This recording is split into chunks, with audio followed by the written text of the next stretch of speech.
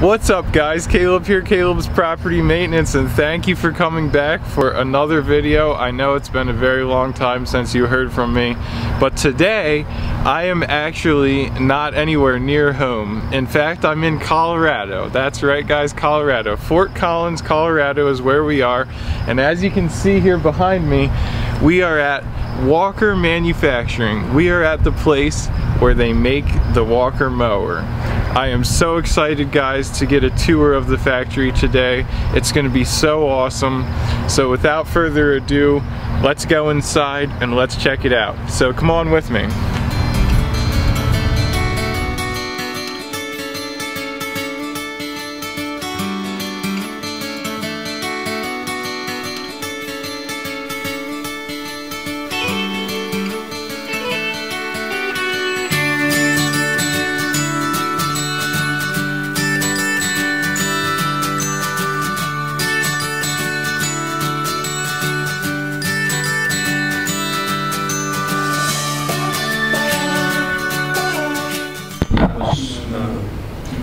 A celebration for us, and we made commemorative model that is a little different. The main difference is we painted the whole thing, or finished the whole thing in metallic gray instead of yellow for the top part. And we offered these for sale as you could order them ahead of time, so that we built exactly how many people ordered, which was 235 machines. Okay.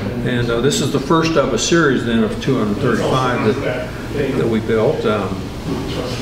So people ask, well, that's a little bit about what this, and we're at about 175,000 now. So I suppose, our plan would typically be, if when we get to 200,000, we'll probably put in the 200,000th machine instead of the 150,000. We typically have had a celebration where we call it family reunion, which means we invite all of our customers, our employees, our suppliers, our distributors and dealers all to come and celebrate with us. And so when we have, like this, when we did this machine in 2018, we had about 2,500 people come here on a Friday and a Saturday to celebrate with us, and so it was a lot of fun. We'll probably do that again at 200,000. Wow! So, anyway, let's head out in the plant, and we'll start looking at how we make these machines.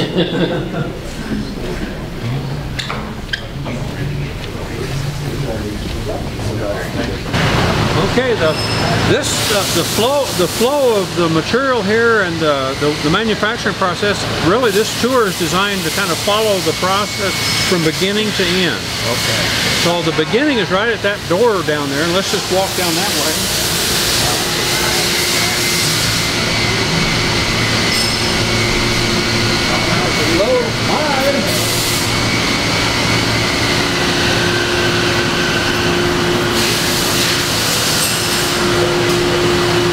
So this door is where we bring steel in. And you can see bundles of steel here of different types. Almost every day we have trucks that will come in from distributors, steel distributors, that bring steel to us that we need to make the parts for the machines. They usually come in lengths of about 20 feet. So we take them and bring them over here to these three machines and cut them to the proper length. Those two lighter colored machines are automatic saws, band saws that will come down and make a very nice saw cut on a piece of material. The green machine here with the orange is an iron worker, which has a shear like a pair of scissors that will cut steel. And so it's not quite as nice a cut as a saw cut, but for a lot of the parts it's still a very good cut. So anyway, that's what happens that begins the process right here. Now we'll walk this way. Here.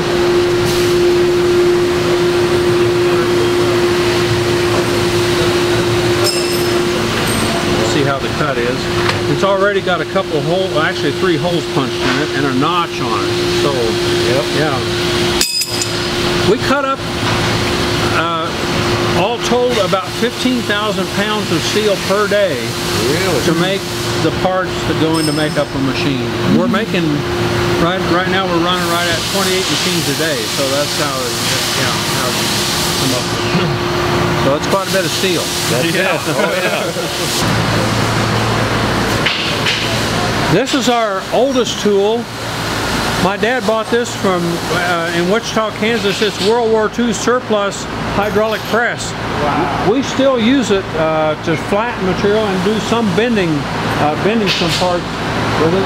It used to be a hand pump hydraulic press. We put an electric motor on it years ago, so but very, that's our oldest tool anyway. So next up, right behind you, is our new laser cutting system. We just put this in last summer and on into the winter. Finally, it's all up and fully operational, but it features a metal storage system and material handling system, automated, plus 2 laser cutting machines. This is our 3rd generation machine. That is, we've had 2 others, earlier style machines that do this kind of work, but this is the latest design. Come this way. You've got two towers. This tower and the one right next to it store sheets of metal of different thicknesses. All the way, we use a lot of 11 gauge, which is about 1/8 of an inch, and then 1/4 inch. We use even some 16 gauge, a little bit lighter. Anyway, you've got stacks of metal in here, and there's an elevator that runs up and down that comes into the tower and goes up and down and pulls off skids of metal and then brings them down and puts them on or actually runs them down to the cutting machine. Machine down there. Yeah. These 2 towers have the capacity to hold about 140,000 pounds of steel. So there's a lot of, we had to actually put a new floor in to support the weight. Anyway, wow. We'll kind of walk around this machine so you can kind of see what the different parts of it. Metal skids of metal that come to us from the warehouse, we take those and load them into the machine. This machine is able to run unattended at nighttime, so we run it during the day, but also it'll be cutting parts all night long. Yeah. Some of the material handlers and the tracks that they move up and down. The sheet metal part is picked up by the tracker using suction cups. So it'll come down and pick, and some of these, we'll talk about 4,000 or 5,000 pounds of steel will pick up with the suction cup, run it down the track, go into the machine here. So here's the cutting machine. I know. I just needed a break. This one's running, right? Yeah. So there's 2 machines here. This one and one next door are the same. This one's not working right now, but we'll go right next door and see what it looks like. You're just starting oh no, it's cutting. Yeah. Oh yeah. Okay. Oh yeah. Now what you're seeing there is a laser. It's a light beam. Yeah. It's about the size of a human hair, and it's got 10,000 watts of power. So every time it sparks, it's actually piercing steel. See the little sparks come out, and then once it pierces, it moves and cuts. And nothing's wasted. we need to.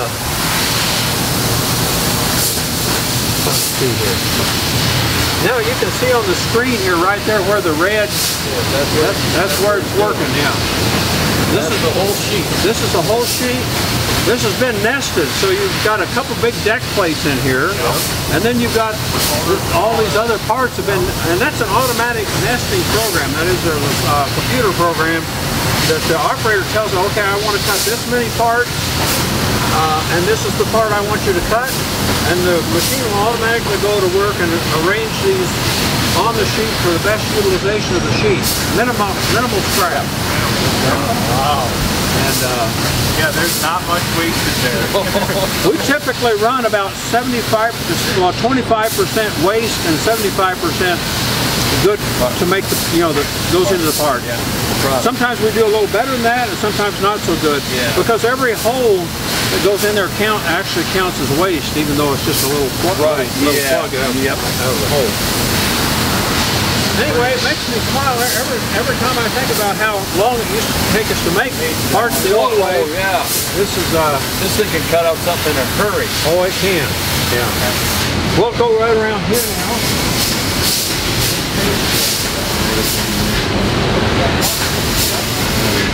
So you've got this screen right here with the green bars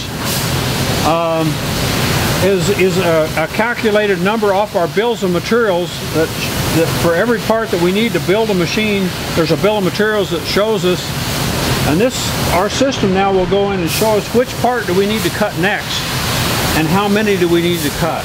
And so the operator will take that information and go over here and bring in the drawing, the CAD drawing, bring it up on the screen and begin to build a sheet of parts that we need.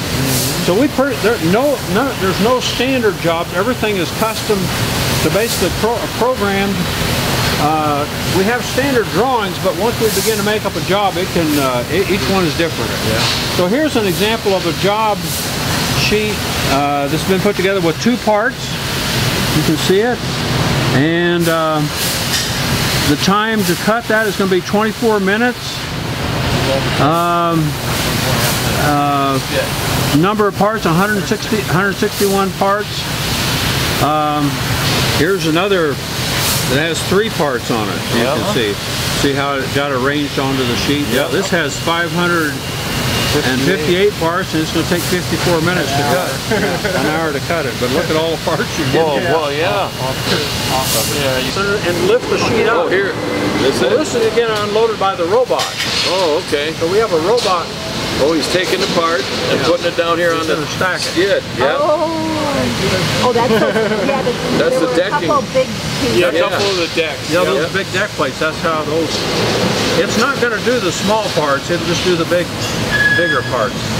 Pretty interesting. Wow. Oh, this is a bending machine. Yeah, this is a brand new little bending robot for bending. So that's the part. Yeah, there's the part finished. So you can see this would have been. Whoops! This would have been cut out on the laser machine as a flat part stack. And then the robot comes along and picks it up and It moves so much faster. So much faster. So much faster than human.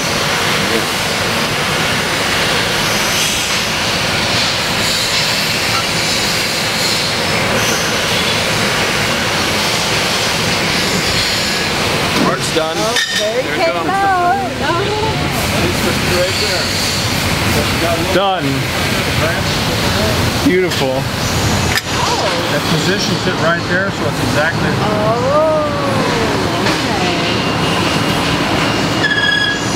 It lets loose when it's being bent, and then it grabs it again. Part 1 is the same as part 10,000.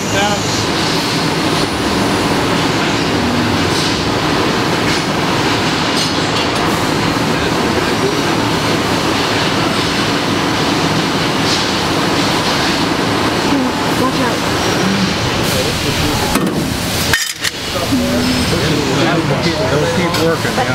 It'd be interesting, how does he know to move to another pile? Or does the table shift for him? I think I'm not sure about that, but yeah, I think it's programmed to show you where the piles are at. Okay. Yeah, with it, and then it brings over here to get it in exactly the right position. So these are not that precise, you know, they're just stacked a little bit with little, So how do they get stacked in there? That I haven't seen that. We'll have to stack them? I'm not sure. I mean, we start out with this material in a box like this, so somehow that's something I need to learn that to get a better tour. Hi, Paula. The new building is on out there in 2002, so we're in the middle, what we call the middle building. There's three things happening in this building. This whole side of the building over to this side is all purchased parts. Even though we make a lot of the machine, we still buy a lot. You know, things like engines, gearboxes, transmissions, wheels, seats, all those kinds of things are purchased and stored here to support the assembly of the finished machine. So that's what you see over here. We have one person that keeps track of this warehouse. Wow. Yeah, and he's a long-time guy. He's done a great job keeping the warehouse shaped up. Yeah. This is the plastics department, which we don't mold. The grass catchers or the plastic parts are molded in Wisconsin.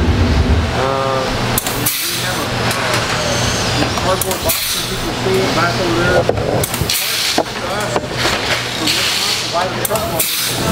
Basically molded, and it's using the rotational molding process, which is an aluminum cavity that opens up, and you pour in resin powder, polyethylene resin powder, close it up, put it in an oven, and tumble it for about 20 minutes, and the plastic melts into a coating. Yep. Coats the whole inside of the mold, then you cool it down, open it up, and out pops one of these parts. Yep. And so that's how the parts are made. We go to work and take the parts out of the boxes and drill a bunch of holes in them for the parts that need to be bolted on. Yep. Then we go to the workbench over here to see a couple guys working this assembly work. This thing is your alarm. That's your alarm, yeah. Yep. And that's the little motor here that oscillates the spout back and forth. Yep. And then you put the screen, the exhaust screen, and and then of course the back door has to go on. Yep. Yeah. Anyway, that's all done here. Oh yeah. Okay. Yeah. So that's just the rest. We got Tom here. Hey! Tagging along. So this is the final assembly position for the power unit, the tractor. He's doing one thing we do with every machine is when we were done with it, we start the engine up and run the machine while it's still up on the stand and check everything over to make sure it's working. We have a checklist that we follow to make sure everything's working properly, and also is adjusted. So they want to adjust the machine so the wheels are turning the same so the machine goes straight. And we also check the clutch and brake on the blade drive to make sure that's working properly. Anyway, that completes the machine tractor. This is where the shipping takes place. We have three dock doors. Yeah, nobody here right now, but what we do is stage loads right alongside each one of these lines. There's this floor space. We use that to bring our machines and park them so that when the truck hits the dock, we're ready to load. And of course there's usually a parts order and some more decks that go with that order. But a typical load, well, first of all, we don't crate most of the machines that go out here in the U.S. The power unit is not crated. We just simply drive them in the truck and strap them down. Okay. The more decks are put in boxes, but the tractors are not. And anyway, a typical load is 16 machines on one layer in a trailer, over the road trailer, or a double deck, which a lot of our shipments are double decked at 32 machines per trailer load. And so that, yeah. And if it's going overseas, though, the containers don't have 2 floors in them, ocean-bound containers. So then we do crate our tractors. Now, how many guys do you have that are just maintenance that'll fix the equipment in here that if it breaks down? The manufacturing equipment? Yeah.